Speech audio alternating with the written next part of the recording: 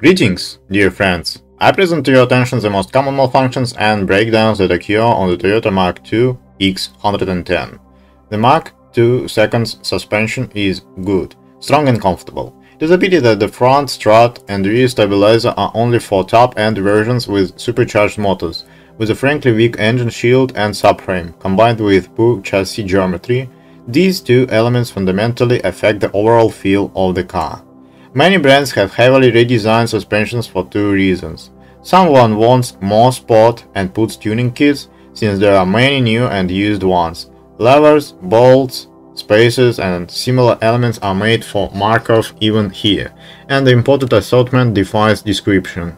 Any element of the front or rear suspension is available in a tuning version, from a spring to a ball. The second reason for the rework is more commonplace, and this is the already mentioned desire to cram a cheaper used car into a car, and not to repair an old one. So do not be surprised if you suddenly see clear non-standard subframes delivered through elongated bolts and spacers with overcooking of fasteners. You need to run away from such a machine. They could not have been altered.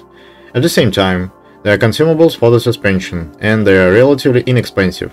The only pity is that everything turns sour, even in regions where cars generally do not rot. It's not at all a fact that the rear ball joints, they are floating silent blocks, can be replaced quickly and easily. Most likely you cannot do without a grinder, a gas burner, a sledgehammer and a pneumatic hammer. The bolts are almost always sawn, and the levers are also often cut. That is why the hub is often changed from behind instead of replacing the silent block and bearing, or just the entire suspension on the subframe at the same time as the rear gearbox. Fortunately, the kit can be found for a ridiculous 50 to 120 euros. Are you expecting something about a resource? It is almost impossible to define it. There are no dealer cars, average mileage 300 plus, all used spare parts are repaired in bulk. So, regular complaints about the need to replace hubs, silent blocks in the rear suspension and ball in the front may simply be the result of postponed repairs until the last successful quiet operation of the suspension, even in a dead state, and the use of bearings lying in a warehouse in improper conditions.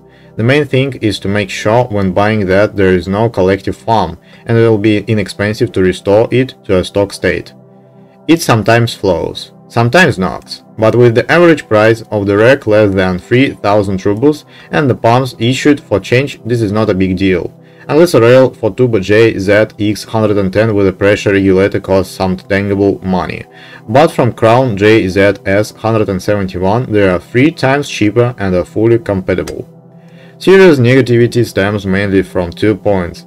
Over time, the rail begins to bite as the body wears out. At the same time, it does not flow or knock, and used ones often flow through the oil seals immediately, since they were stored without oil. The total resource of propeller shafts and CV joints is in any case high, and the cost of replacement is low.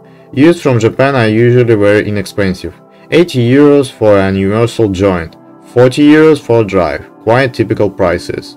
Of course, immediately and now will be more expensive, but not enough to sound the alarm. Yes, and everything is being repaired as a whole well. The rear gearbox is strong enough, and oil leakage due to wear of the oil seals usually does not immediately lead to failure. The price of the part is again low. Many have a teapot for the winter or for drift and normal life, for summer rides. But self-blocking with torsion and with conventional LSD blocking are also appreciated. There is also a choice of tuning.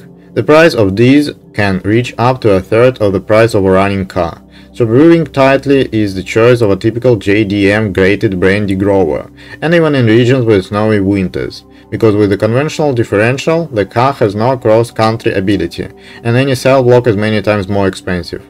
Finding a Mark II on mechanics is unlikely to happen by chance. It is tried because the R154 manual gearbox is a rarity, and due to this rarity is very expensive. The original used price is now over 1,600 euros.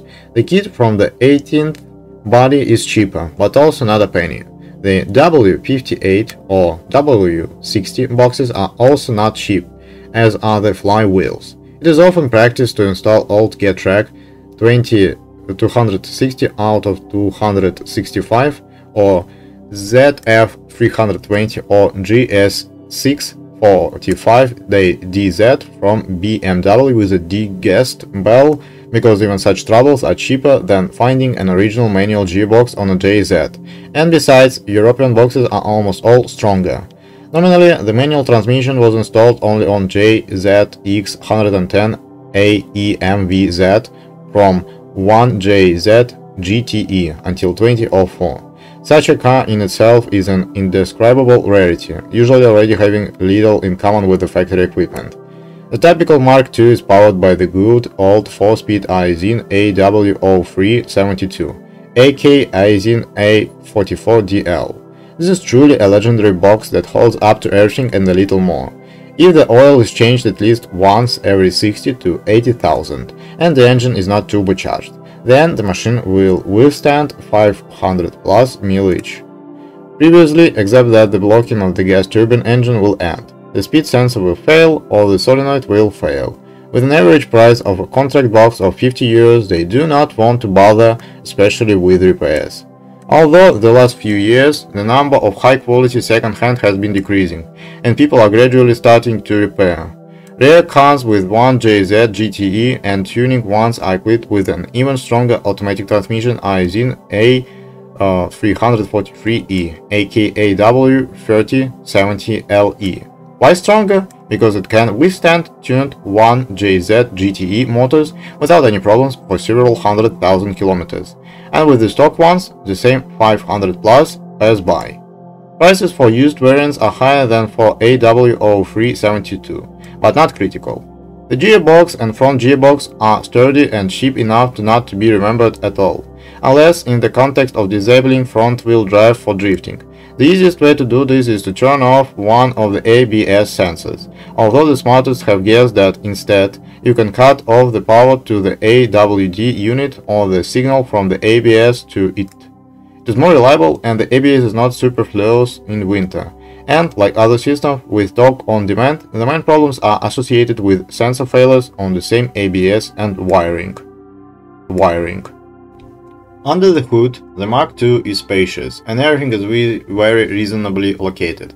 In terms of serviceability, this is a very good car. The workmanship of any elements is excellent, and the resource of any unit is excellent by European standards. As usual, the service style I mentioned earlier fails. As soon as something breaks down, the element is not repaired, but they try to replace it entirely with the cheapest one from disassembly. The main thing is that without a run across Russia. As a result, wiring, brains, sensors and anything else can be collective farm. Particular attention in the case of inline sixes must be paid to the operation of the cooling system, since long cylinder heads and blocks from overheating easily lead.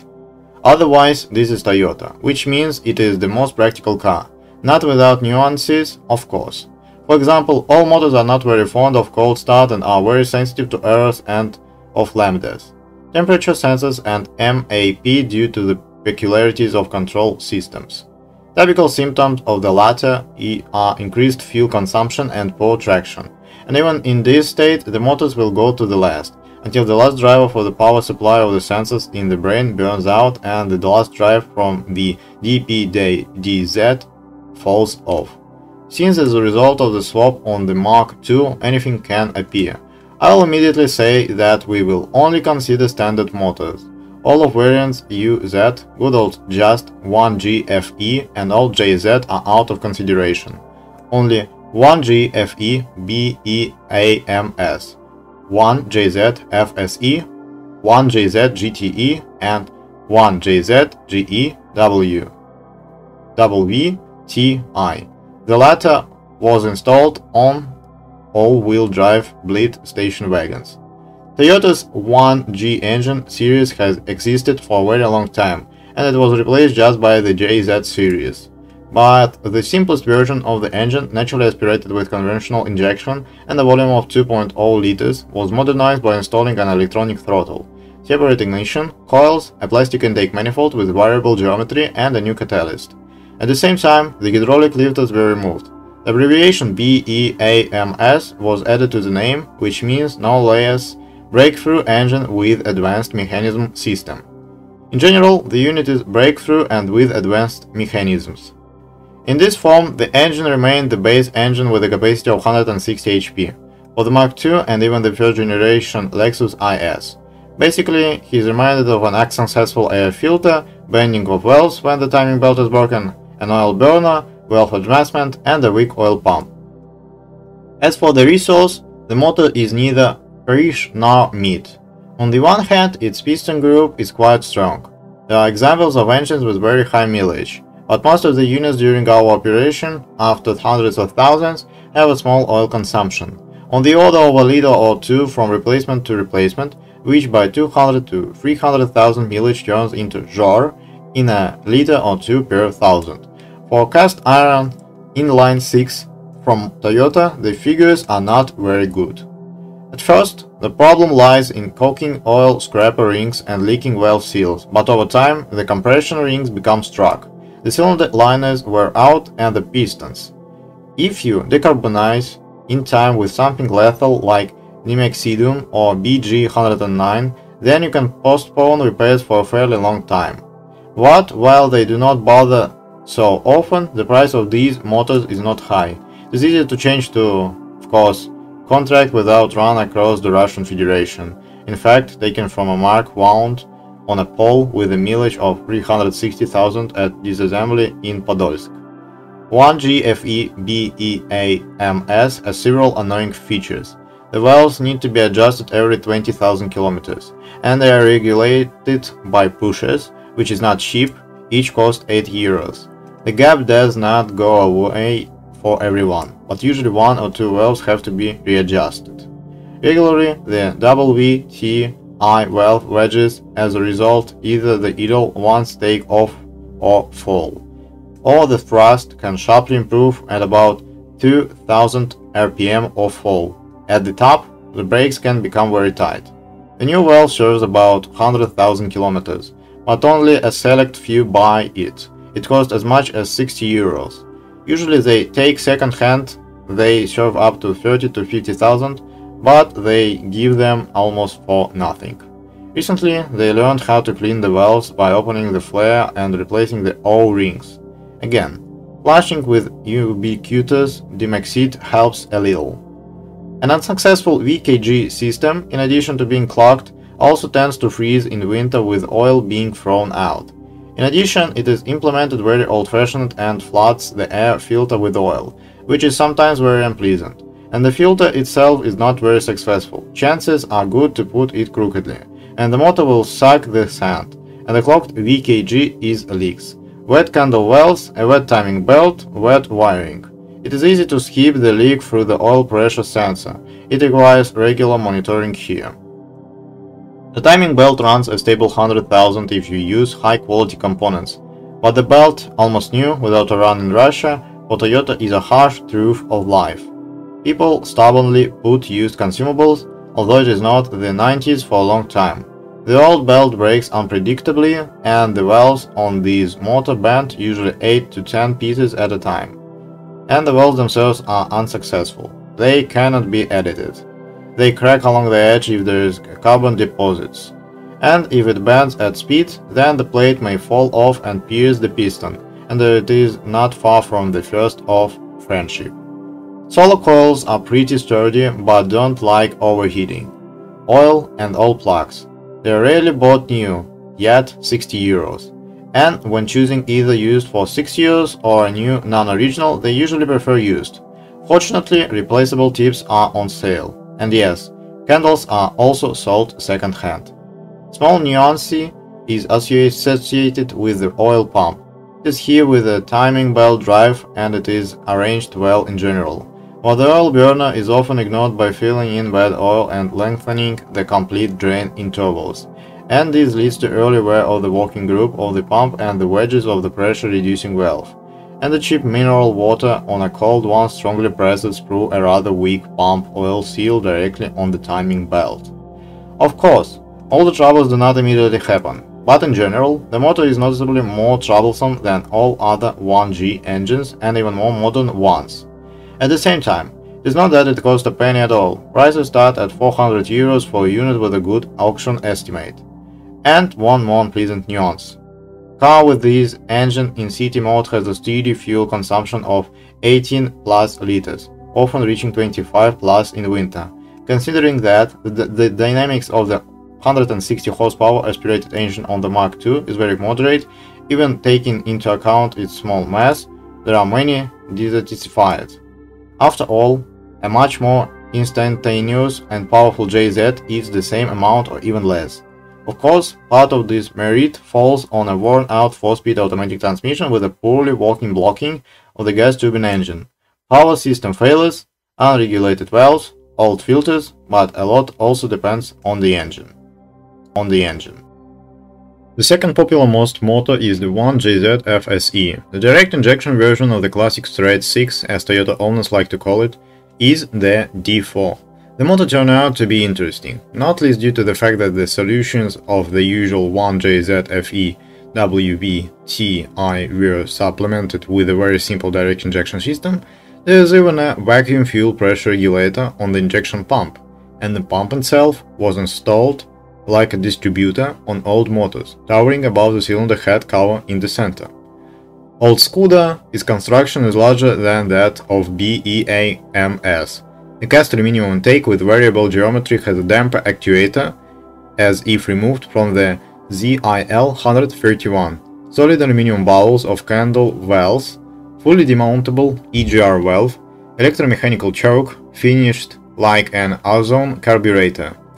Wire clips on the intake manifold. The injectors are located openly, like in all diesel engines, and are fixed in the same way, and a timing belt with a HNBR belt, an oil-resistant hydrogenated nitrile butadiene rubber in a sealed casing.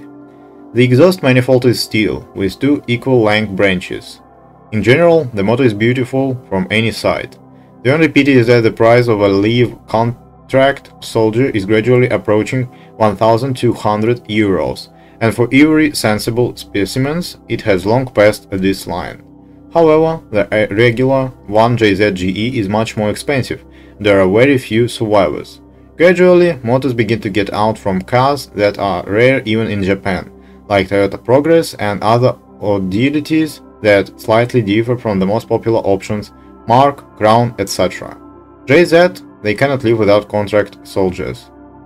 On the menaces of 1JZ FSE, only a harsh sound of work, sensitivity to the octane number of gasoline, caulking of the exhaust valves, and intake in general every 50 to 80,000 kilometers can be noted. Well, the real source of the piston group is somewhat less than that of the classic JZs, due to the more obvious caulking of the upper compression ring and the constant presence of solid carbon deposits in the combustion chamber.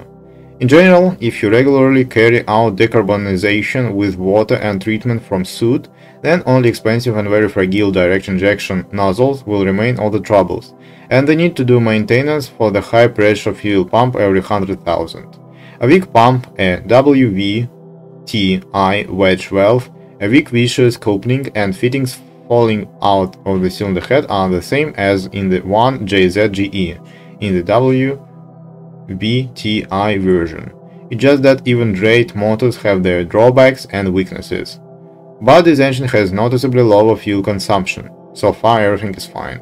And even with the engine 4 motor in Moscow, it can go down to 13 to 14 liters and usually does not rise above 16.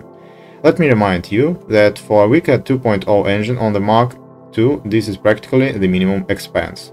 And, of course, there are classic 1JZ GE and 1JZ GTE on the Mark II. The first one is without everything at all. In fact, in the last paragraph of the FSE version description, all the problems are described.